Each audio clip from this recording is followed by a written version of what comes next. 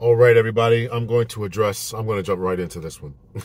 I'm going to address a question that was asked of me, and I'm only addressing this because this was asked of me. I cannot get the temperature right in this car. And that is about black women's attitudes. And how you show up and present in the world and what comes off as negative and all that. So first, let me address this attitude issue or claimed attitude issue problem that is going on within black women. It is a thing. I think that you have to recognize that it is a thing.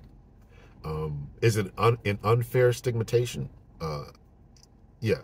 Is it something that is designed to help to probably put you down and et cetera, et cetera? This idea of being a sapphire and all this type of stuff. Yeah. I acknowledge that. But is there any truth to it? It's impossible to.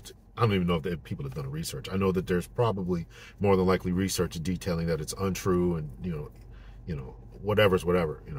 And I haven't specifically read any of the research. It got me wondering. Maybe I should, but I'm going to make the video and maybe you guys can point me to it. So it's certainly unfair that a majority of good women are painted as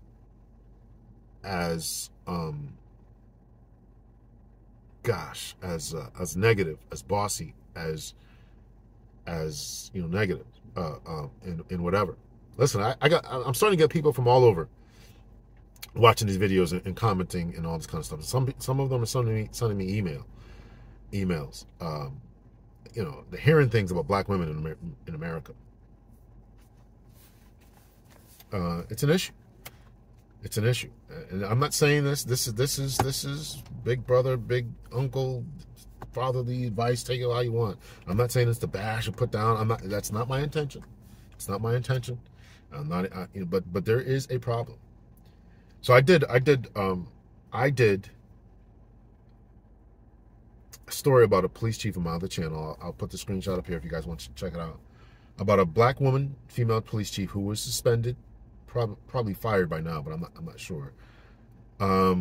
She was definitely facing termination for her comments that were made, that somebody recorded her saying that she did not want to hire any more black females or Hispanic females because of their attitudes. That's what she said. I've seen a couple of stories about airline incidents in which people had to be dragged off or kicked off of airplanes because they just refused to cooperate. Who's doing this? The ones that I've seen. These are popping up on my feed. This is my small circle. I'm not saying that this is some scientific study or survey. I'm not saying that at all. But this is popping up. And I'll put one up that I talked about. And this if anybody watches Dr. Ritchie, can't remember his name, Rashad Ritchie, Dr. Rashad Ritchie, he's trying to justify this woman's actions. They were unjustifiable. There was a captain of the ship. I'm not going to play the video. There's a captain of the ship. The captain of the ship goes back to talk to this woman. He tells her she had some kind of foul language on her hat, and so they blurred it out. This is the video. The woman is recording the video. She's recording the interaction. She says, the captain says, "Listen, I told the stewardess, or not stewardess, the flight attendant. I told the stewardess, I told the flight attendant to tell you to take the hat off." Now it's apparent. It doesn't say it. I told her to do that. It's apparent, I'm reading through the lines, that she didn't do it or she caused an argument. So much so that the flight attendant went up and got the captain, and the captain had to stop what he was doing had to deal with this instead of doing his system checks or getting ready to fly the plane. Tell this woman to come back here and keep her hat off of her head. So she takes the hat off of her head, right, and then you can see it lowering, right, and then the captain of the ship says, "Listen, I want you. You can watch the interaction. You can go to my channel and watch it. I want you to tell me and promise me that you're going to keep that." to keep the hat off the duration of the flight. And she says, and she's refusing to do it. She's refusing to give that acquiescence and say, I'll do it. Why? The hat is off my head. You see it. You see it. I want you to tell me it's not going to be on the rest of the flight. It's off my head. Don't you see it?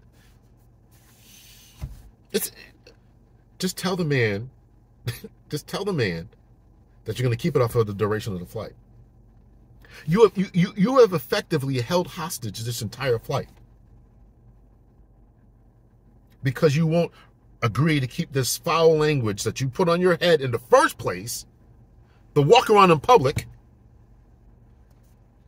and get on an airplane, and they're telling you, according to our rules and regulations, and why does he have, and she wanted him to prove this rules and regulations. Where is it written that I can't have foul language on my head?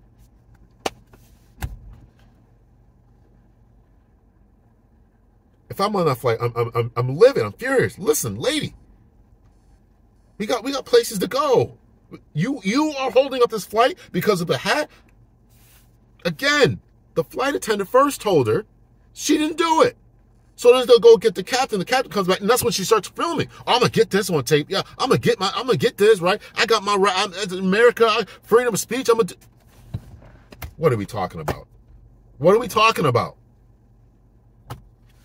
I've seen numerous. I've never done a video about that because I don't want to dump on that. But I had to do one about this one because I think that she was trying to sue, and I did a reaction to Dr. Rashad Ritchie's because he was justifying what this woman was doing. It's not justifiable.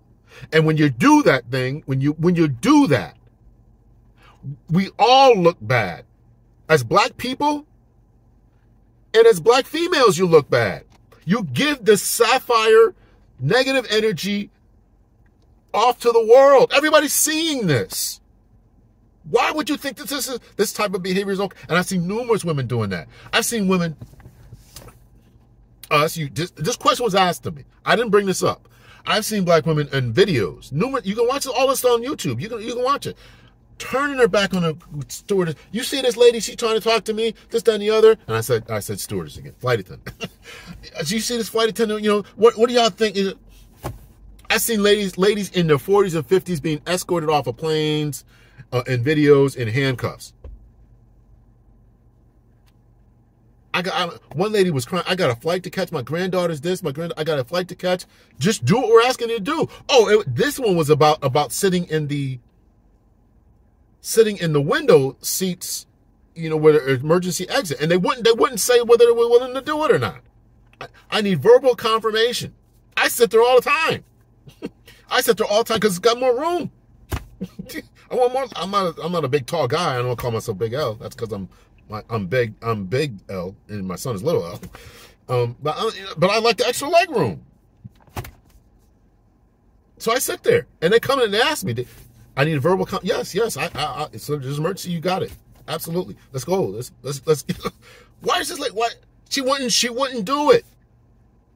So they escort her in handcuffs off of the plane.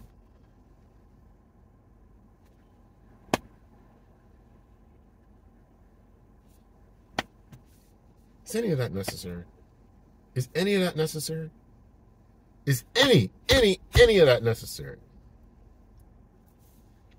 So the question, I'm going to move on from that. So look at the ethnic image. Look at this is why it matters. This is why it matters. This is why not MTV, but our videos matter. Our music matters. When we call ourselves the N-word, they're calling these housewives shows that people love. They're doing us all a disservice.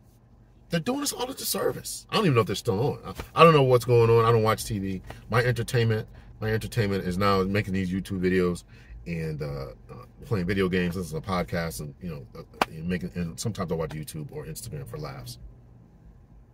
So that's my entertainment. I don't watch any of that stuff. So you have to tell me, is that stuff still on? I don't know. But I'll tell you one thing. When the clips I did see, it was never doing this. I'm like, oh, this is terrible. So that's the image. So how do you show up in relationships? And I think that was the specification. So I want to just talk about this ethnic image and all that kind of stuff. So I think that black people really need to take a look. You need to learn how to respond. You have to. Sometimes we get frustrated. People are frustrating us, but there's not always the time to lash out. You have to develop emotional intelligence. You have to develop patience. You have to work on your communication skills. Stop being so forceful. And I know that it probably more than likely somebody's going to say, well, we don't feel protected. Well, that's why we got to stand up for ourselves. And it comes off as masculine energy and all this type of stuff. And I hear that. I actually hear that. We had a conversation on one of the lives. And for the first time, it was really made very, very crystal clear to me about this idea of protection. What that really means. And I can understand that there was there has been traditionally a lack of protection with men being protective of their black women, and there's a lot of reasons to that. The history that we have, the lynchings that we went through, the castrations, the emasculation,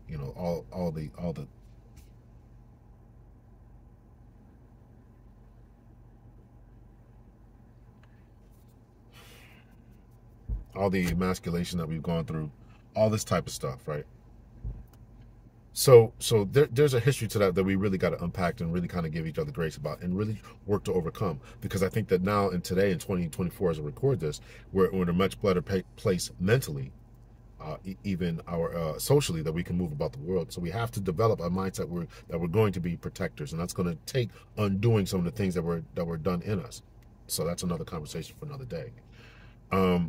So this idea of protection and coming off and masculine, I can actually listen to that and give a little grace and say, you know what, okay. But the other side of that is you gotta tone it down. And when you're in a relationship, men don't want a confrontational woman.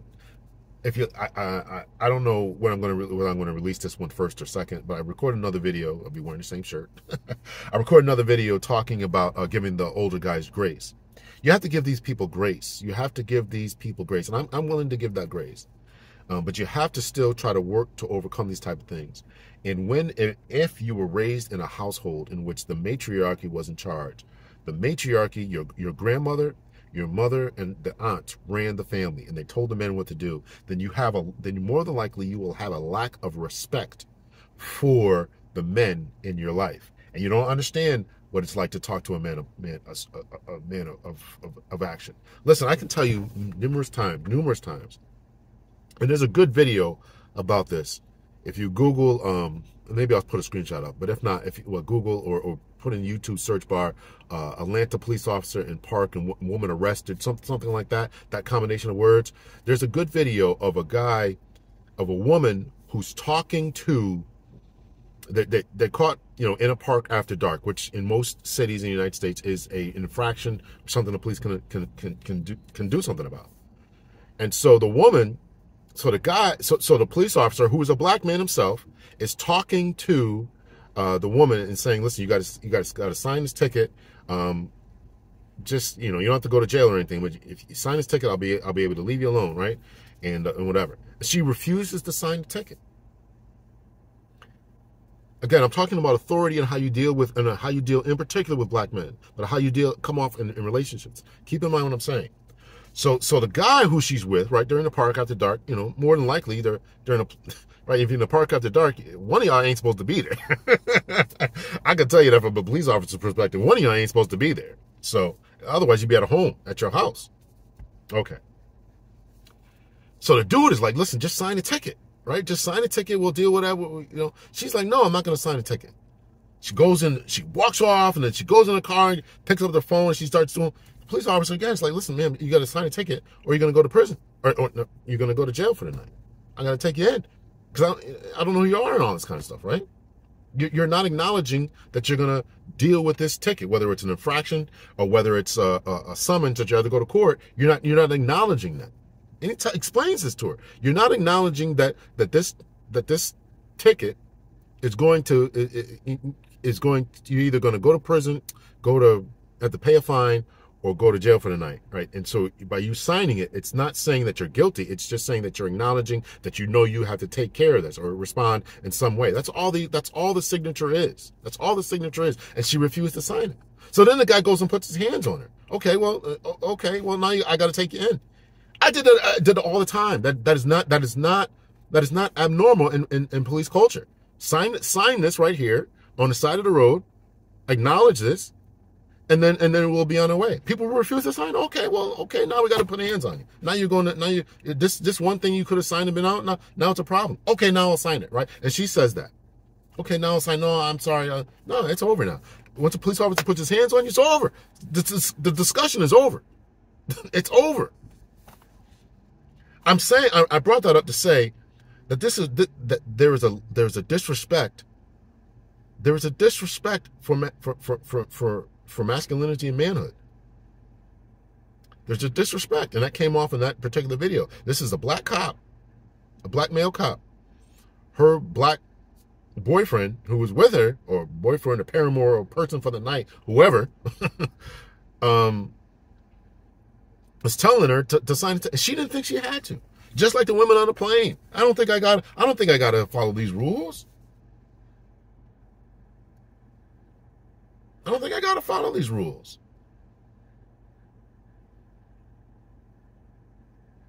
So, listen, this is an issue, and comes from being raised in matriarchies and not having strong male dominance and presence in your life and telling you this, that, and the other. That's where it comes from. There's no respect for authority, and I saw this all the time when I walked in people's houses. I saw it all the time. The woman is bucking up, yelling, screaming, hollering, yelling, screaming, and hollering. The guy's trying to calm her down because the guy knows what's going to happen, and what he knows was going to happen happened. It happened. It happened in that video. It happened. It happens.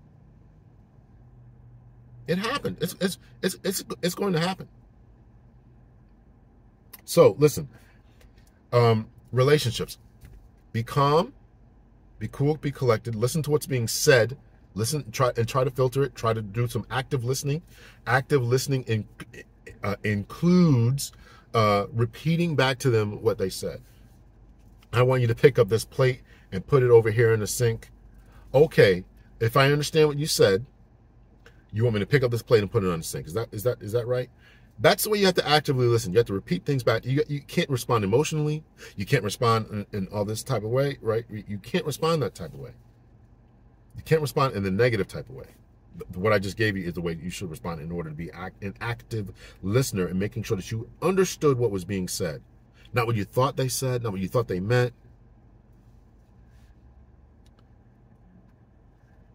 That is active listening. So these are just some of the ways that you can come up and show up differently in the world. Show up differently. A man wants a cooperator. He wants some cooperation. Cooperation. He wants that.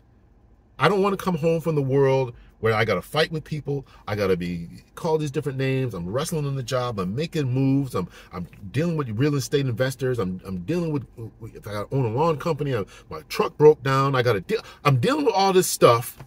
I'm dealing with all this stuff. And then here you come with some BS. When I walk into my own home, my own sanctuary, my own place of peace, I got to now fight again. Like you're the captain on the ship, or you're the flight attendant, or you're the police officer dealing with this woman. All these different stories. I'm saying this to give examples. They don't want that. Want a nice, peaceful, relaxing, beneficial time. That's what they want.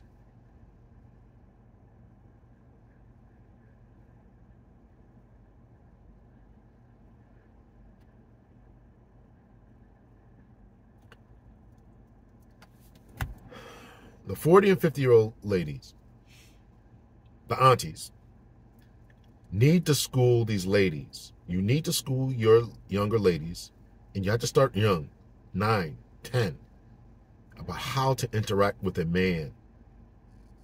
If you don't have respect for the men in your life, if you're a 40, 50-year-old lady, you are modeling the very type of behavior that is going to drive men away. Men.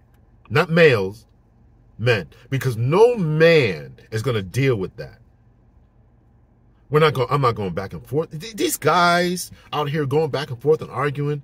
Listen, there's nothing, I'm telling you right now, to a man who's on his game, on his grind, who's making money, who's at his own house, car, apartment, has a sense of self-worth, is not going to tolerate that kind of bull from any woman. From any woman. There's nothing, listen, there is nothing to discuss. I asked you to pick up this and put that over here. And you want to give me lip? Okay. You can get that. You can extricate yourself from my presence. Or I'm going to extricate myself from yours, and we don't have anything to ever talk about again. Because I only want a woman who's fit, feminine, friendly, and cooperative. Sweet and submissive. That's what we want. Anything else? What's that commercial used to say? Anything else is uncivilized. Anything else is unacceptable. And I'm not going to argue with a woman about anything. Here's the way that it is.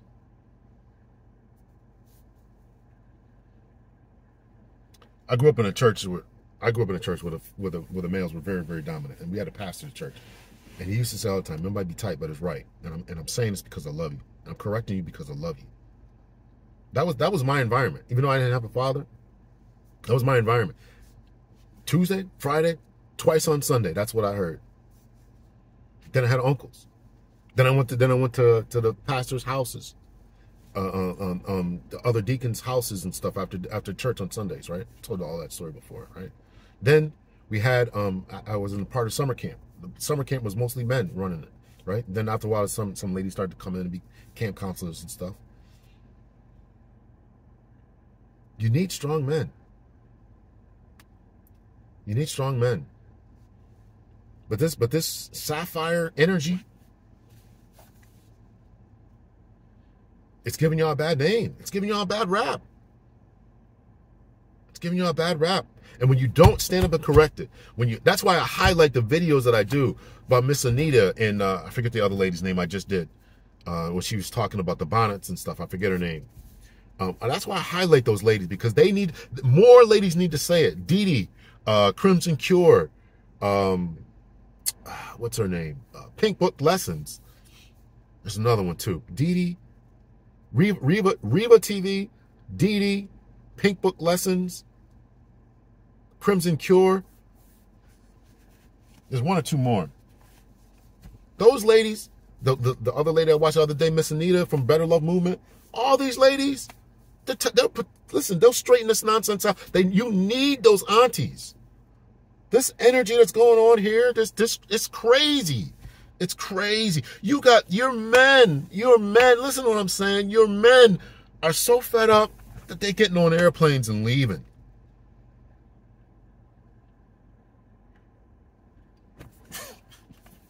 Men are walking away. Somebody put it in the comment section. I did read it. 60% of men are now voluntarily, I guess on Joe Rogan's thing, 60% of men are saying, F it. F it. I'm not dealing with this. This boss chick era, this masculine energy, I'm not dealing with that. Listen, feminism was great for allowing women to leave the home and all this kind of stuff. But it's turned you into monsters. It's turned you into monsters. And listen, I started off talking about in particular, black women. Now I'm talking about everyone, but let me go to black, because I was asked a question about black women. How do you show up in the world? I really want to stick with that. You got to be sweet, submissive, feminine. You got to check yourself. Ask yourself, are you cooperating with a man? Why did you give this man a hard time? You got to have self-talk. Why did you give this man a hard time? Think about your past relationships. Call him up or email him, text him and say, listen, I don't want to get back together, whatever, it's over. But how did I come off? Was I masculine? Did you think I was mean? Did I cooperate with you? If you asked me to do something, did I do it? Right? Ask him. You got to do a self-assessment. It's lunchtime. Everybody's going to get lunch.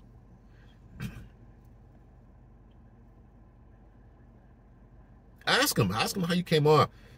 Analyze how your family talks to the women in your life talk to the men in their life, whether it's their husbands, whether it's their boyfriends, whether it's their sons. Look at how they interact when they are at Christmas, Thanksgiving, July 4th, Memorial. As I record, the Memorial Day is coming up, or probably past whenever I release this. How do they talk to these? How do they talk to these men? How do they talk to these boys? Because that's how boys are going to internalize that. And these boys are not saying, I don't got to deal with that. Because these boys are watching Kevin Samuels. I've heard of mothers punishing their sons for watching Kevin Samuels videos, old Kevin Samuels clips. You think that's going to help? Boys want to be boys. They want to be men. You got to nurture and guide them in the right direction. But if you're belittling them and calling them names and you're talking to them crazy, and he sees his aunts talking to his uncles crazy, and he's at Christmas time and he sees, the grandmother, the matriarch of the family dominating everyone and just talking to everyone and the men in his family and this, that, and the other, right? And he goes to work or he goes to school, or he watches a video like this and he sees it's okay to be a man, it's okay to be masculine, and he's watching a UFC fight and he sees these dudes dominating and all this kind of stuff, and he's got to come home to be punked down in his own house. Hell yeah, he's gonna leave. Hell yeah, he's gonna leave. He ain't gonna want to deal with the little girls in the schoolyard when he can talk to a young Latina or a young white girl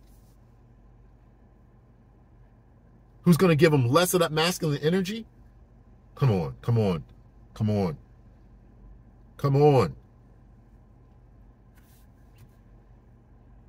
So, again, I was asked this question. You got to show up. You got to show up differently. You got to fix your mind. You got to fix your frame of thinking. You got to fix and really analyze how you've been talking to these people, and really make some adjustments in your thinking. You got to make a plan to make some adjustments in your thinking. You got to make listen to these. I would say watch some of these femininity coaches. Google femininity coaches in your area. Watch them on YouTube. Do something in order to see how you come off, right? I've had a few ladies already talk to me, and they're like, and I tell them honestly, listen, you come off very, very feminine. I don't think that's your problem. And if you came off masculine, yeah, I'm gonna tell you, yeah, listen, this I'm getting nothing but masculine energy right now. I'm getting nothing but. So you can ask me. I do a 20-minute session with you, a half an hour session. We'll talk about it. I know that the world is called for masculinity, whether it's in the workplace and in particular with black females. I recognize that. I've said it already. I recognize that. But you got to recognize the men don't want that.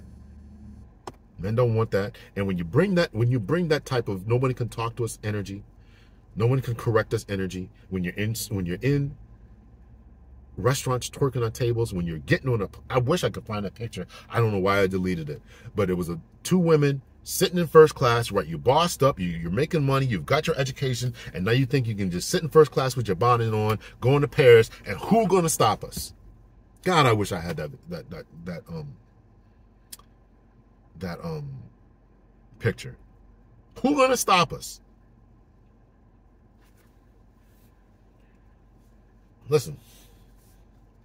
But this is what happens when relationships are not essential anymore. Essential as in needed, necessary, right? They're not essential and necessary. You can just do whatever you want. There's no correction, no accountability. Nobody's holding each other accountable. Women are raising women to be more masculine. It's unfortunate, man. Because guys are now the ones that are calling for marriage. I want to be married. I want a family. And they're going overseas and getting women, either importing them, or they're doing it in China. If you watch me talk about that, they're doing it in China, right? Going to get some women that they want. These women out here on some other stuff. They don't want to be families. They don't want to be wives. They want to be boss chicks. They want to get married at 39 to 40, try to pump out 3 kids. I just watched the video yesterday talking about that. 39 years old, and I can give a guy 3 kids. Wait a minute. Wait. Listen, don't you recognize that after 33, 34, right? The risk of problematic pregnancies goes up, along with, right, you don't know how the child's going to turn out, right? Bringing a child into the world, they might have autism and stuff.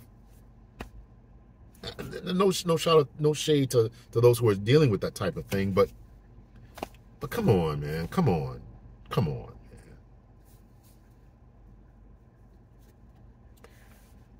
So, again, I got off on another tangent there. You really got to do some self-reflection. I'm definitely, the people who are really curious about this type of thing can recognize, can see when they've come off in a negative way. Can see when they come off and talk in a negative way.